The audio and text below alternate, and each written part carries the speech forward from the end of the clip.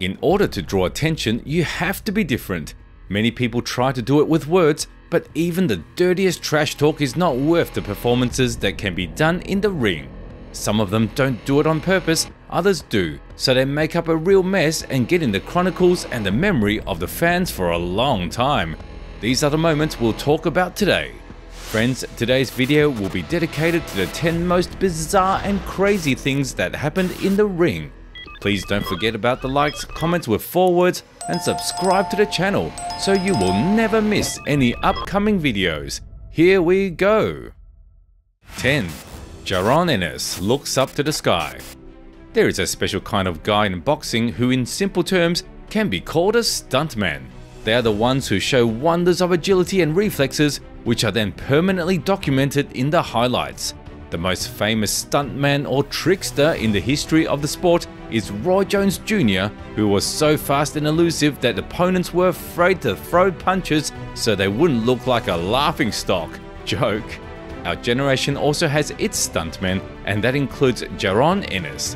The young, undefeated boxer with an elite base in the amateurs right now is getting closer and closer to the throats of the welterweight champions. But we're interested in this fight 5 years ago against another then undefeated athlete, Armando Alvarez.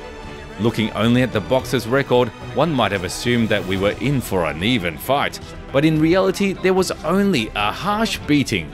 Ennis was in another dimension of speed and was smashing his opponent's defense in complete relaxation, feeling no resistance. While Alvarez was pushing and trying to give something away, Jaron was having fun and making Armando punch whole combinations through the air. But those kinds of stunts don't get you into this top list. The most interesting moment happened in the second period. The combination to the head is starting to open up. How about that nifty move? Once again, making Alvarez look like a complete idiot, Jaron stood up for 2.5 seconds, demonstratively turning his back on his opponent. At this point, you could paint a picture of him, and Armando didn't even try to take any advantage of it and stood there thinking, what's going on here? 9. Dean the Great Floor Flip.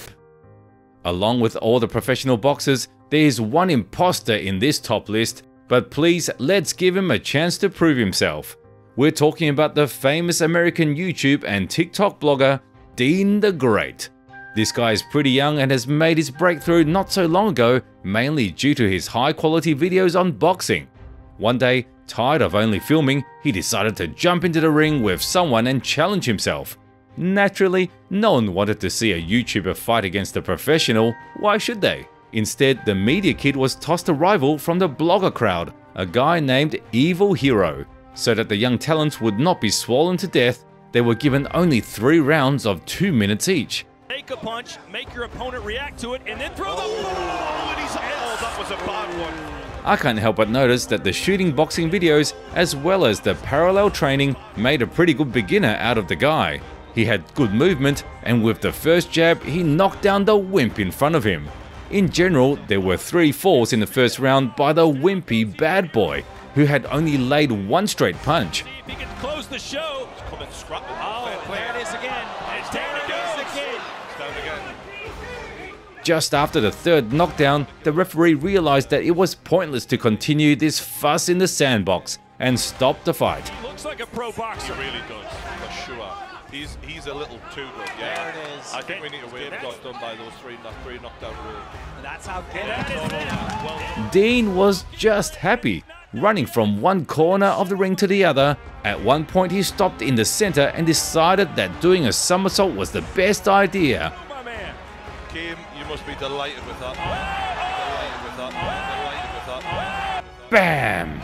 The kid hit the canvas with his nose. What a hard fall. Flips are very rare in boxing, and the big one didn't manage to make them fashionable. Well, the kid's got it all ahead of him. 8. Bernard Hopkins push-ups.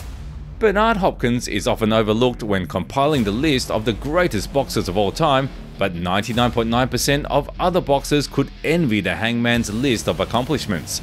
The best years of the legend were in the late 90s and early 2000s, when he was beating monsters like De La Hoya and Trinidad, but the next 15 years, Bernard still had a lot to offer the youngsters. In 2010, for the first time, Hopkins faced the famous Canadian heavyweight of his time, John Pascal, who had 4 different belts. Despite him being 45 years old, Bernard looked unbelievable, but the fights had to be ended in a draw, after which the rematch was rescheduled between the opponents. In the beginning of the fight, Pascal was leading, throwing a lot of power punches to Hopkins, almost dropping him. The old man responded with his trademark style, and already in the middle of the fight, he managed to put his opponent's cardio on the line. From that moment on, the hangman domination began, but the most interesting thing he dropped was just after the 6th round.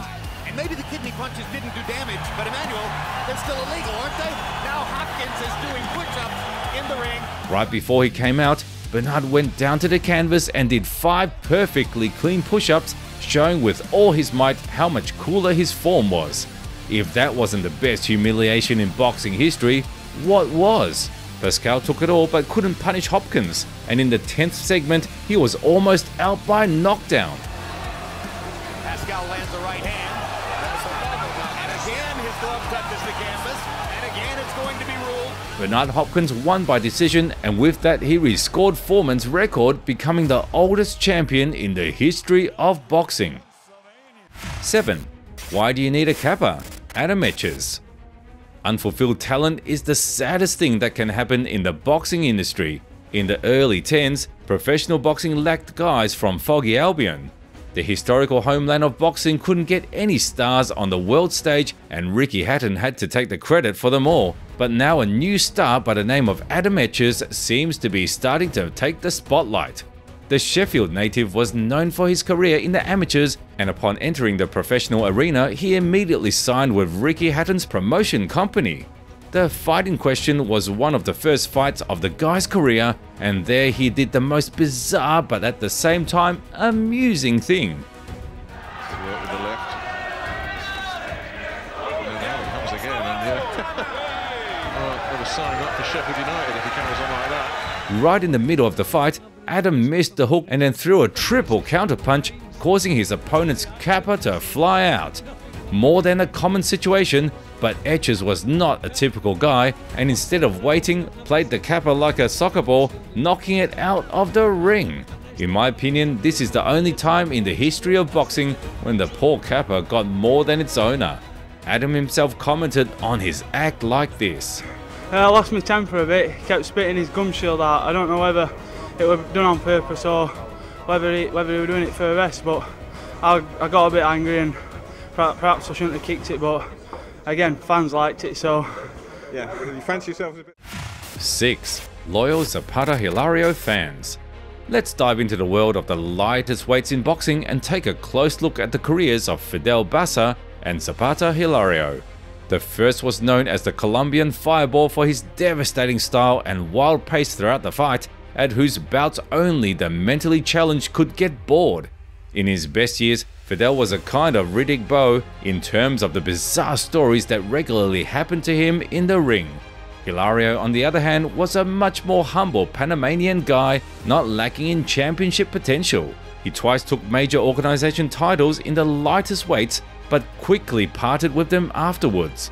The fight of 2 of the brightest representatives of their category took place in 1987 in Bassa's homeland, which will play an important role. The fight was on a countercourse, with the obvious aggressor in the form of the reactive Bassa. He imposed an open fight, and the audience supported their idol in everything. Many people came very close to the ring, so close that they could even reach him, and in the 8th segment it played its role. Fidel clamped its opponent against the ropes and brought him down with all his might, while the beloved fans at the same time grabbed Hilario's leg and dragged him the hell down. Fidel Bassa, ahí lo conecta de nuevo. Bassa está en pleno ataque, se va a la lona Hilario Zapata. Just imagine such a thing at a modern tournament. It would have been a sensation. But at the same time, problems were solved differently, and the brave Panamanians team rushed with fists to defend the honor of their man, and only 5 minutes later the meeting continued without dwelling on the past, so to speak. 5. Andre Dirrell, punishment for a punch after the gong. This time we go to the second middleweight division, and more specifically the belt fight between Andre Dirrell and Jose Uzcategui in search of crazy situations. The top two representatives of their respective weight classes were at very different stages of their careers. Andre was a solid veteran, already a bronze medalist in the Olympics, but never had much success in the professionals. The fiery Venezuelan knockouter, on the contrary, was in his prime, had only one defeat under his belt, and was preparing to tear people's heads off for the championship belt. At least that was what most of the analysts who made a forecast for this match believed. As he finds himself along the ropes, and not again after the bell. Oh, wow. Oh, Jesus. My goodness gracious. My gosh. That's inappropriate. At first, the impatient left-handed Jose launched his best punches at Dirrell. The veteran took a lot of punches to the jaw, but some particularly dangerous punches went into the block, making his life easier. This pattern of predator and prey set in during the first round and lasted until about the fifth round, when Andre got the hang of it and started to counter his opponent with a hard straight punch. Jose took a few punches, but it only made him more furious, and in the 8th round, at the very end, he gave his opponent a very scary hook. Dirrell was floating. The bell rang, but Uzcategui, totally out of his mind, finished the defenseless American. As he finds himself along the ropes, and not again after the bell. The veteran collapsed, and Jose pretended he wasn't involved. And there would have been nothing wrong with this fight if not for the reaction of cornerback Dirrell. Oh, wow. Oh, Jesus. My goodness gracious. My gosh. That's inappropriate. Who came up to the Venezuelan after the whole thing and on the sly prescribed him a great left in revenge for his boxer. That's what instant karma is all about. 4. Tyson knocks out the ref.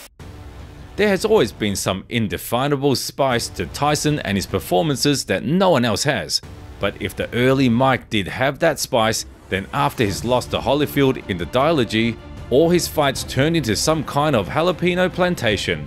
Wild interviews, threats to journalists, and excessive aggression are only the tip of the iceberg, but at the very bottom is the fight against Lou Savarese. This fight went down in history as the craziest fight of all time for a number of reasons, but we're only interested in what happened during the fight. Poor Lou, if only he had known in beforehand how angry Tyson was that night. Oh, and he still wants to attack him, and John Kyle is trying to stop the fight. Now, to whom did they order the hearse? Oh Lou, it's for you. That Tyson threw was like a kick from a horse, and the first one he throws is a left hook that puts Savarese. How else can you describe a fight where Savarese went down with an uppercut in the 10th second? It was obvious that Mike wouldn't leave the ring until he buried his opponent in it. As the countdown resumed, the former champion went full speed again and hit Lou with such bombs that the entire arena shook. The referee saw no reason for the broken Savarese to continue and tried to interfere, for which he immediately took a beating from Mike himself.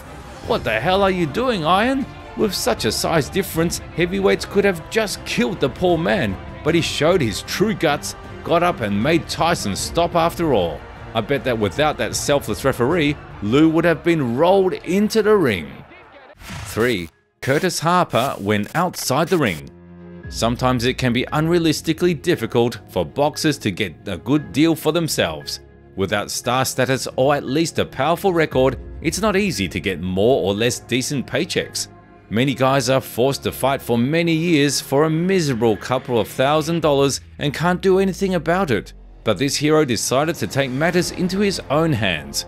In August 2018, 2 unremarkable heavyweights found themselves in a ring, one of whom, Curtis Harper, acted as a gatekeeper for a young African, Efe Ajagba, who sported a 5-0 record.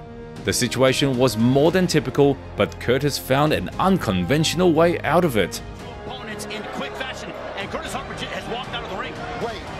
The tall Efe threw a couple of menacing glances in Curtis's direction, but the man stood there with an unfazed, completely relaxed face. You'd think he was about to give something super spectacular in the fight, but instead Harper took to the ropes with a gong. This guy wasn't going to fight tonight at all. The spectators, the organizers, anybody on this planet could have expected any outcome but this. The guy just walked off the court, something no one else had ever done. Curtis later admitted that it was all about too small a fee for which he didn't want to go out at all, but an eloquent manager talked him into it. 2. The fight after the gong, Riddick Bowe. Of all the boxers who have ever stepped into the ring, Riddick Bowe can be proud of having the highest rate of weird fights. But the problem isn't always Bowe himself. Sometimes it seems that he's just surrounded by an aura of insanity, which translates into a bunch of ridiculous incidents. As an example, in his rematch against Holyfield, who was already beaten by Big Daddy, a freaking parachutist came flying into the ring out of nowhere. The guy got tangled up in the ropes and the champions team whipped him for such an awkward interference. We can also remember a very strange fight with a Polish fighter, Andrzej Golota, who did an absolute record number of punches to the balls of his opponents, for which he was disqualified. Well, those fights were not Riddick's fault, but his second fight with Elijah Tillery was. The bell, and now some extra work. Oh, a little kickboxing by Elijah Tillery. Bowe won't stand for that. Rock Newman, the manager of Riddick Bowe, and a tag team comes. Pounding away with sluggish jabs, Riddick moved to uppercuts fairly quickly and then easily pinned his opponent against the ropes and collapsed on the floor. Was that a knockdown? That was a left hook. It was obvious that Elijah was having a hard time dealing with this Terminator, but he still managed to get up and live up to the bell. Going to his corner, the champion threw a jab towards Tillery, who responded with a low kick. What the hell is going on here? Bowe didn't appreciate the joke and immediately jumped on the cocky opponent, again pinning him against the ropes, and at the same time, Daddy's manager, the scandalous Rock Newman, grabbed Elijah by the neck and threw him the hell out of the ring. Yeah, the manager-client tandem really went at it after the first round, and then they punished Tillery by knocking him out in the 4th round. 1. Mike Tyson bit an ear off. Today we have seen boxers in whose performances you can often see some damn things, but all records for the degree of heat of passion breaks, of course, Mike freaking Tyson. Back from prison, this beast became even angrier, tougher, and completely lost his instinct for self-preservation.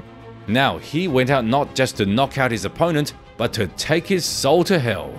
In the shortest time after the term was over, Iron had 4 fights, all won by knockout, and went out to the grey horse of the heavyweight division, Evander Holyfield, who decided to leave all his titles in the category below and fight for greatness up here now. Having undergone strongman training in Anthony Joshua's beloved techniques, the Jock Holyfield gave a terrific performance and stopped the star near the end of the encounter. The victory of the underdog for odds plus 1500 was a sensation, and the rematch between the muscular guys was only a matter of time. If the first fight was a textbook on how to beat the current Mike, then the second was a complete sucker punch with a huge amount of offense from Evander. The legend hit the back of the head, flew into Tyson with his head, opening up a cut, and the clinch was the night's favorite real deal's position in the universe. By the 3rd round, the former champ was so tired of standing in the arms of a sweaty man that he decided to, you know what he decided to do? Didn't have in the first fight.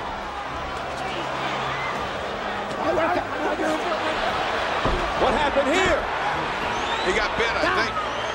Evander Holyfield, look out, he's pushed right here. Tyson chopped off a piece of Holyfield's ear with his teeth, and then did it again. Naturally, Mike was disqualified for such stunts, but his masterpiece moment stayed with us forever. And that's it. Did you like the video? Then be sure to give it a like and subscribe to the channel. What are the crazier or weirder moments in the ring that you remember? Be sure to share your opinion in the comments. If this video gets 3,000 likes, we will surely release the second part where you will see even more concentration of strange actions of boxers.